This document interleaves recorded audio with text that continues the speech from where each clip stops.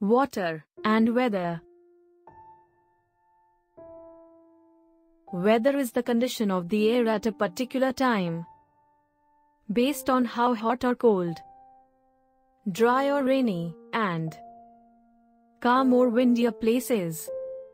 The heat of the sun causes winds to blow and also causes changes in the state of water.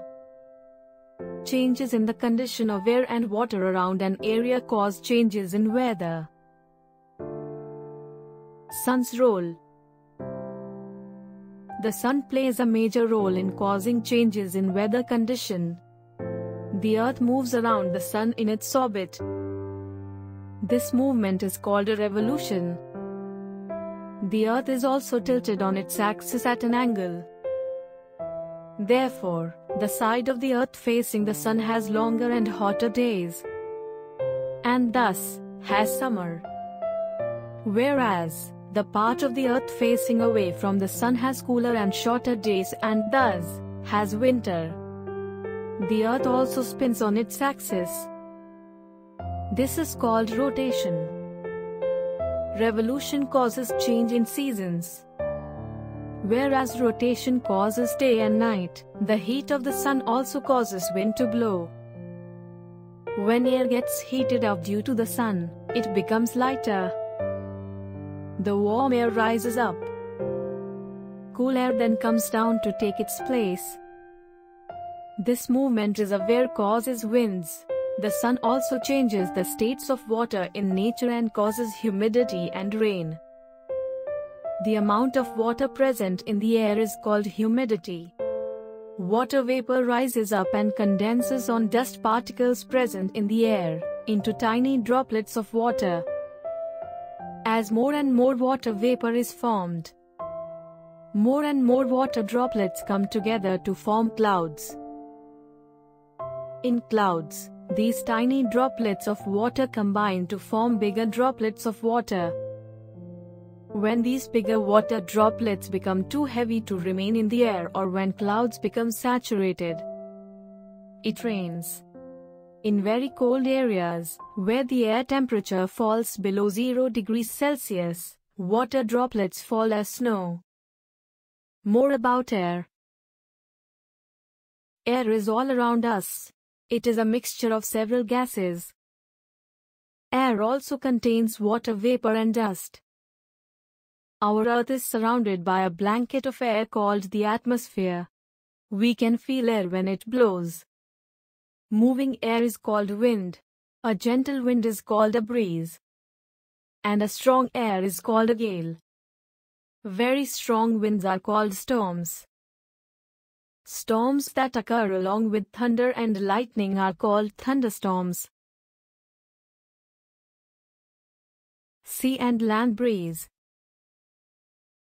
The sun heats up land as well as water bodies on Earth.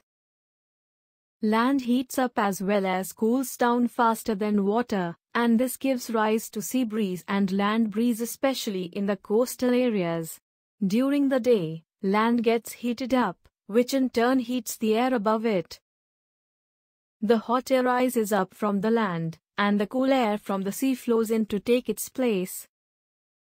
This is known as sea breeze. At night, the reverse process takes place. Land cools down faster than the sea. Now, the air above the sea is warmer than the air above the land. The warm air rises above the sea and the cool air from the land rushes towards the sea. This is known as land breeze. More about water. More than 70% of the Earth's surface is covered with water. Evaporation. Water exists in nature as snow, liquid water, and water vapor. The heat of the sun changes water into water vapor by a process called evaporation. If we keep a bowl of water out in the sun, the level of water in it goes down by evening. This is because the heat of the sun has evaporated some water. Thus, when the weather is very hot, more water gets evaporated and water vapor content in the air increases. This makes the weather humid. Condensation. When we boil water in a pan and cover it with a lid, we find tiny droplets of water on the underside of the lid. These drops have been formed because water vapor has changed into water. This process is called condensation. Clouds are formed when water vapor condenses into tiny water droplets. Bigger water droplets fall as rain. On cold winter mornings, we see droplets of water on grass and leaves. This is called dew. These droplets are formed by the condensation of water vapor. Water cycle. In nature, the processes of evaporation and condensation take place continuously. Water evaporates from lakes, rivers, oceans, and other water bodies.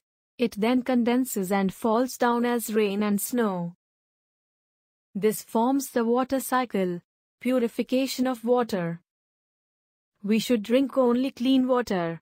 Unclean water can make us fall ill. Water from taps can be dirty and impure. Thus, water used for drinking and cooking needs to be purified. Boiling is the simplest way to purify water.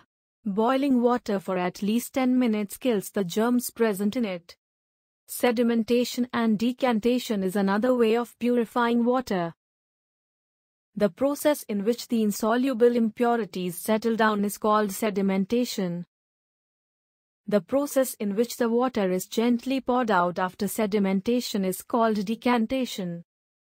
Filtration is a better process than sedimentation and decantation. The process in which water is cleaned by passing it through a filter paper is called filtration. Chlorination is a process in which chlorine is added to kill germs in dirty water. Uses of water. Water is very useful for us. We need water for drinking and cooking. We also need water for swimming, bathing, growing plants, washing, etc.